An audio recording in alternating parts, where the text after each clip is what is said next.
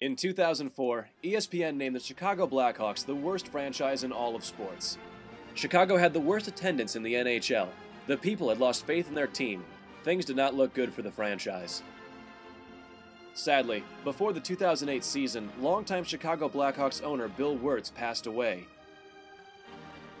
Following his father's passing, Rocky Wirtz inherited the legacy. Under Rocky's guidance, the franchise pulled a complete U-turn in every aspect. Players changed, coaching changed, even the building changed. The fans responded to the new Hawks with overwhelming support. For the 2009 season, the Hawks set the highest attendance record in NHL history. Fans were awarded their first conference final in 12 years. The Hawks were back. I think it was important to realize, where the Hawks had been or had not been, and that's not a negative. It's just saying that we had lost 2 to 3 generations of fans, and you had to reconnect with the fans. We had to be relevant. They didn't even know who we were. They didn't know anything about us. They hadn't discovered us. And so what you want to do is reach out for those 20 to 30 something fan that had never thought about going to a hockey game, viewing a hockey game, listening to a hockey game, reading in the internet, doing anything with the Hawks. And that's what we started to do. And to do that, you have to talk to your customers. And so as people started coming, it was important to go out and to be in a position and not be in a skybox, not to be isolated, talk to your customers, and those have to be our fans. Because once you start putting yourself first is when you have a problem. And it's not allowing yourself to have short-term thinking. You have to have long-term thinking. You have to say, where's this franchise going to be in 10 years from now? Where's it going to be 20 years from now? What can we do to build this organization up to be, a premier organization? So it doesn't have to be the best in hockey or the best in Chicago. It should be the best in the country of any sport. Keep it up, boys. Keep it up. You want to hold it like this. It's all about stick handling. Paint with a long, smooth motion. Keep your elbows loose. Let the brush know who's boss. Concentrate. Concentrate. There it is. Nice. It's never enough.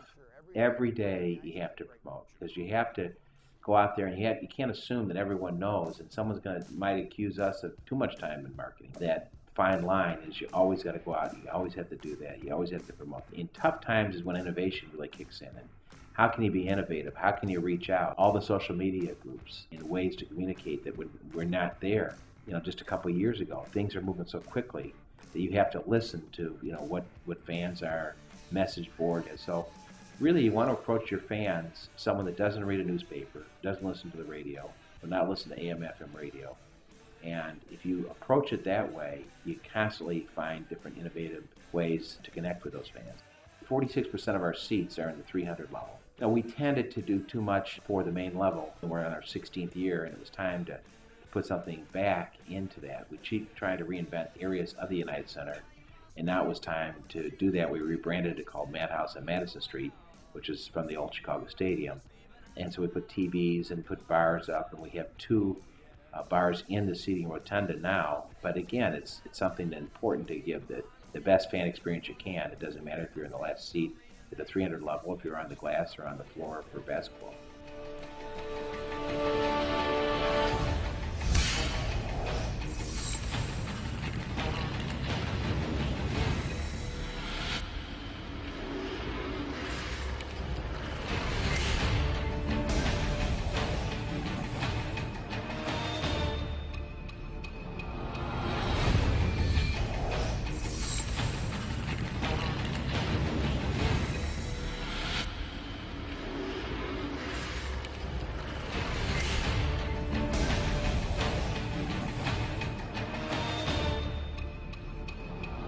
I think that the mistakes that we had made in the past is not listening to the fans. I don't think that we as an organization had stated their implicit goal, and that's to win the Stanley Cup.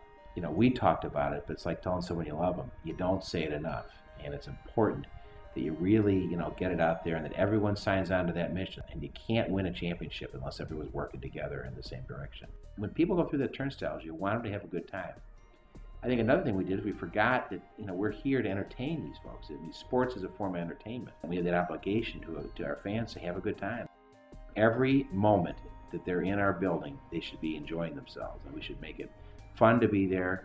because there's a lot of different ways. I think the younger generation is moving is they have thousands of different areas they could be spending their 2 to 3 hours of time on. And you think of what it takes to get there, and the time you're there, and the time you go home. You could be doing many other things, but besides, bringing money into the Blackhawks and to the United Centers. The exciting thing is we've been able to fill the building up, and that's important. But the important thing is we haven't won anything yet, and we're going to do that, and we're going to find a way to win that Stanley Cup.